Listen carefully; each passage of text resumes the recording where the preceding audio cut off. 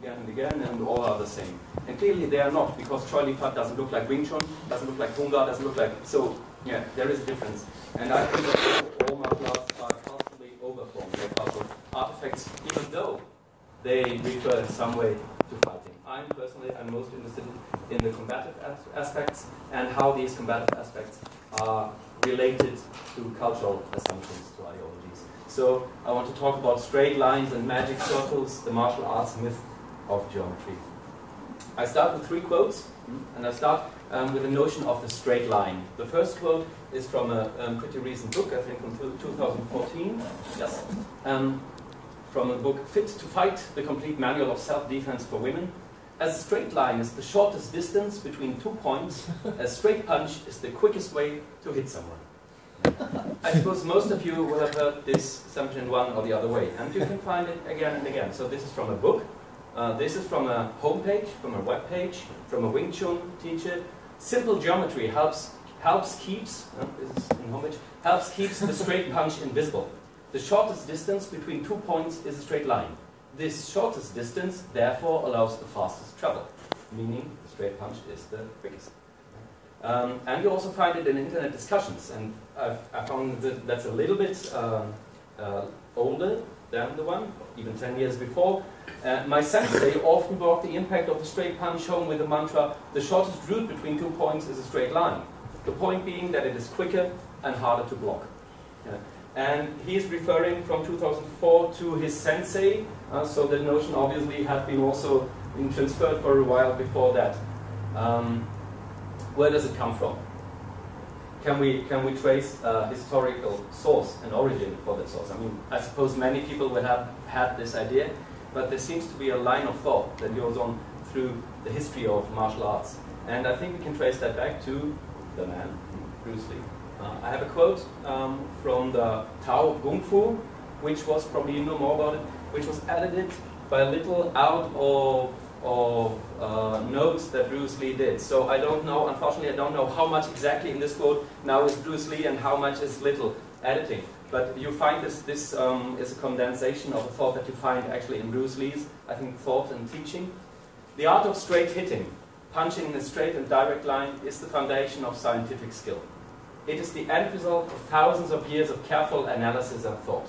It was observed that a straight punch has less distance to travel than do round or circular arm blows, which means that it will always reach the mark before these others strike.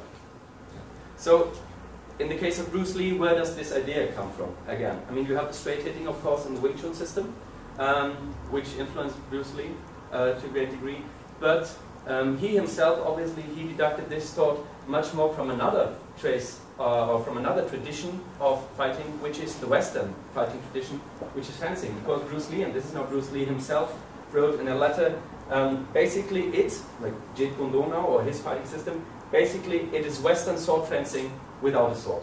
And we know that he read the teachings of several fencing teachers of the early 20th century, especially he was influenced by Naldi, who was a successful Italian fencing teacher and Olympic fencer.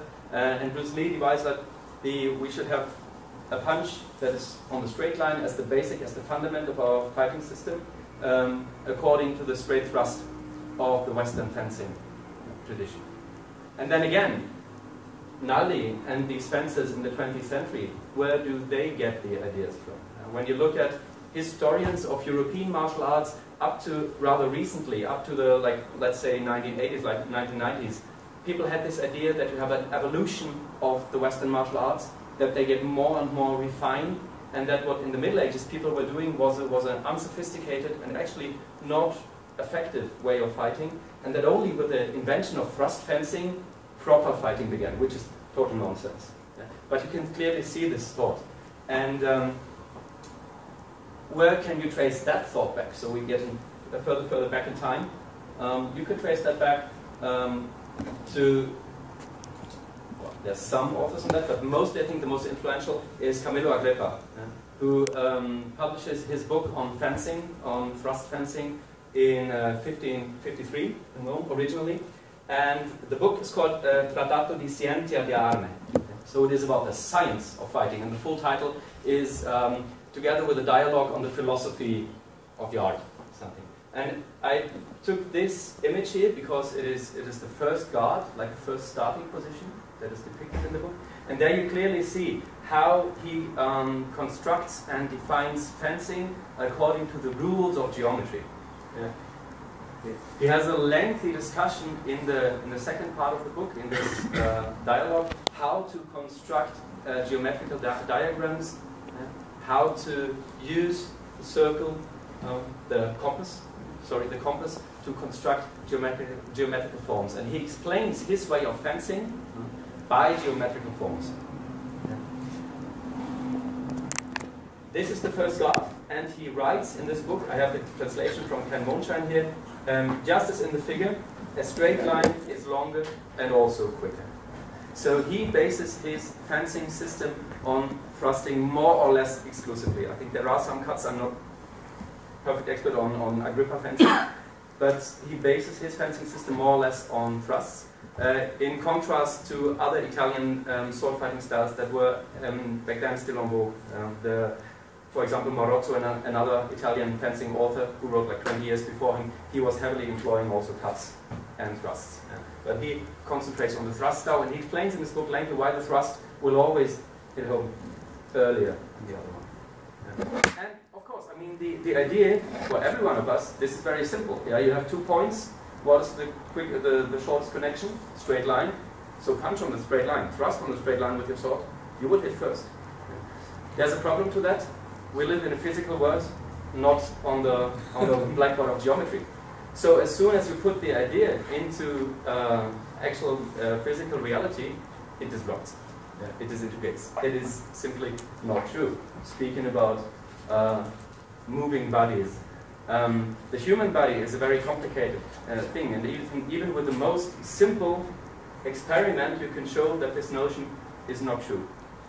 The brachistochrone problem was posed in the end of the 17th century by a Swiss mathematician, Jacob Bernoulli, and he asked the question, if you have point A and point B, what is the shortest way, if you let a ball roll down in some of the other way, what is not the shortest way, the shortest is of course the straight line, what is the quickest way, on which way will the ball travel the shortest? And his brother, interestingly, Johann Bernoulli, his younger brother, answered this question then. He was the first who had an equation for that. And he found out the brachistochrone, so the shortest, the quickest way, sorry, I always mix it up myself, not the shortest, but the quickest way, is actually not the straight line, but I think I have to do it here to make it go. Oh, it's here.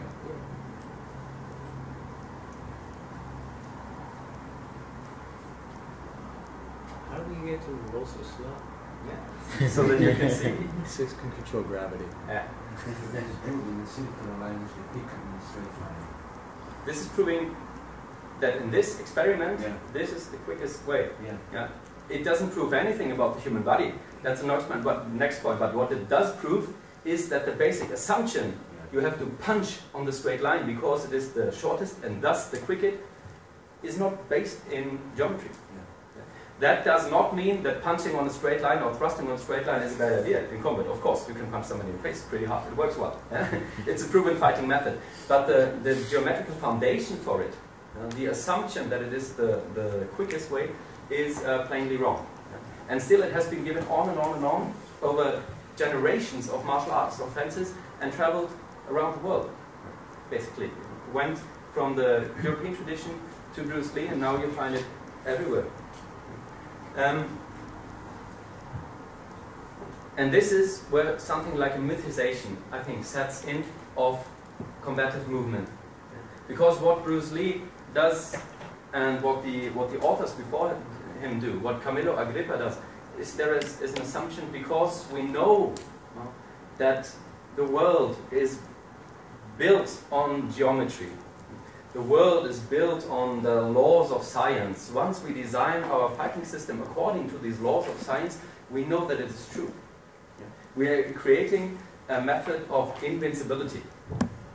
Our fighting system will be supreme. And this is where a mythization, I think, sets in. They're creating a myth of geometry. Very obvious in the early modern age, when people assumed that God, the Creator, created the world according to the laws of geometry, and these laws are simple and beautiful. Yeah. So once your fencing system is simple and beautiful too, it is true to the world itself. It's true to the will of God, and thus you have to fence like this. I think that we can describe these myths, the function of these myths, quite accordingly to the function of myths in religions. However, however problematic all these terms are, and I do not want to go into further discussion of this, but I think that myths in the martial arts, similar to those in religion, lay foundation for action. Where does my martial art come from? It comes from the laws of geometry. They create legitimation. Why are the movements of my martial art correct? Because you move according to the sacred laws of geometry. And they form the world, especially the social world. Who are we? Who are the others? We are the ones who fight true. The other ones are those who fight stupid. This is the basic idea. And you find that in various variations. In this case, it is the myth of geometry that is the fundament. And this myth of geometry goes in the Western fencing tradition, goes even further back, before Camillo Agrippa. You have a quote from Filippo Bardi, an Italian fencing master, and I have the English translation, from the end of the 15th century. So that was like probably 60 or 70 years before Camillo Agrippa. And he writes, "Geometry divides and separates with infinite numbers and measures that fill pages with knowledge. The sword is under its purview, since it is useful to measure blows and steps in order to make the signs more secure. Fencing is born from geometry." This is like the first trace we can find for this sport. And interestingly, this is just a detour now, but I have to do because I'm from the German Lake Museum.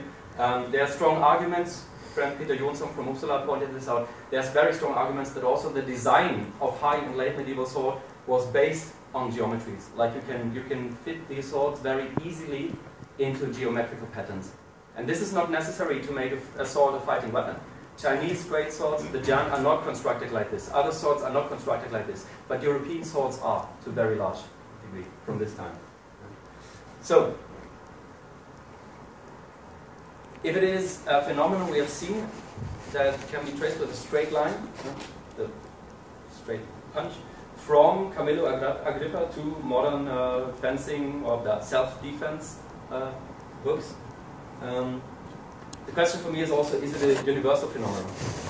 Did people at different times in different places have this same idea? Where, in the globalized world of martial arts, where does it come up? So is it a universal thing? This is a picture from a fencing book from 1630, from the Thibaut. Thibaut was a fencing master, a Belgian fencing master, teaching in France the Spanish school of fencing. And the Spanish school of fencing was extremely heavily relying on geometrical patterns. And they have this mysterious circle, the Cercle Mystérieux. And this is the full title of the book.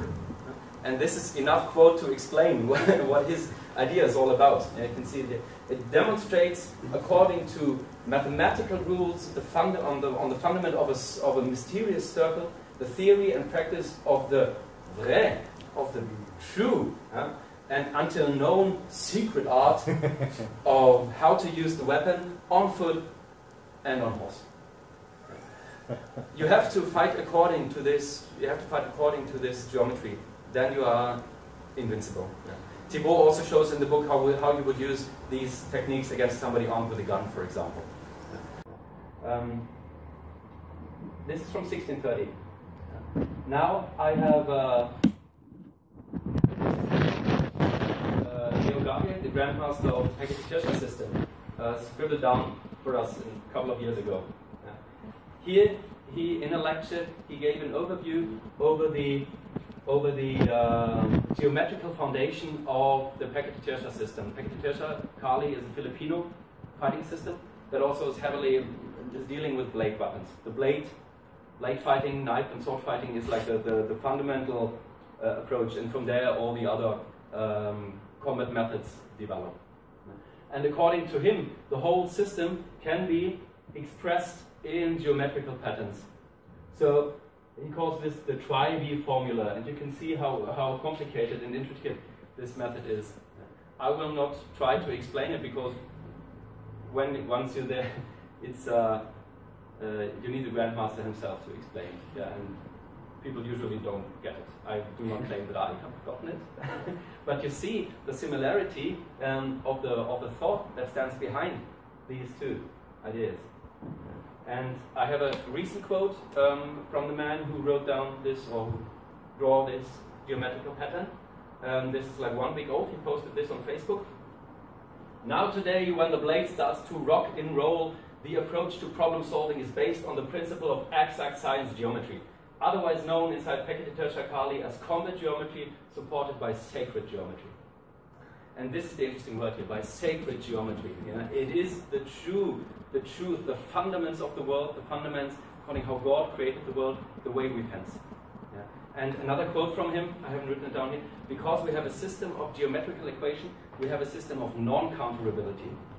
This is the line of thought that stands behind this. So, the question now, is this a globalized one? We have the Spanish fencing school here, we have a Filipino system in the 21st century, and there's always been speculations on how much the Filipino system was influenced by the Spanish schools.